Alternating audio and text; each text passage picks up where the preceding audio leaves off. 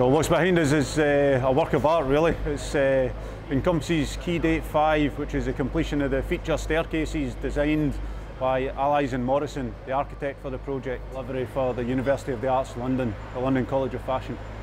Oh, the staircase is just, it makes me smile, it makes me so happy to see it.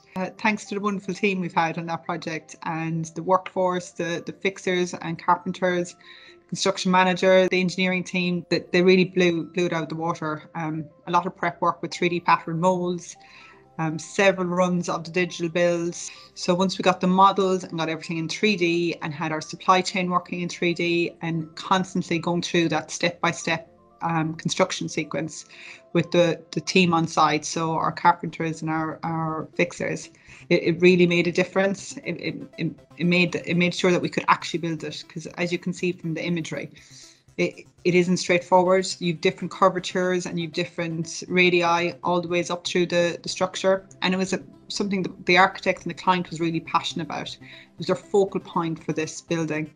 So it was important that we delivered to the high quality and standards that they asked for and they required. And I think everybody that's worked and been part of it is just so proud looking at it now.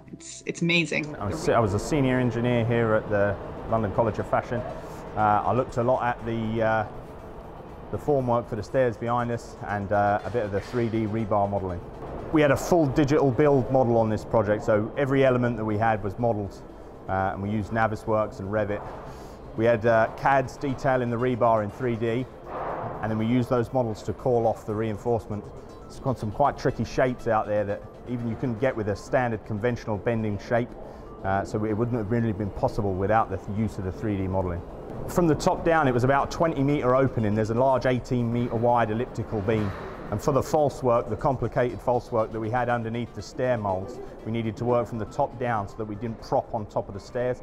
Obviously the stairs are only suitable for pedestrian loading. We've done similar staircases before, but what separates these ones is just the sheer scale of them, and the size of them. Stairs are the main feature of the building. When it's fully finished, that'll be the entrance to the building comes through level 1 podium.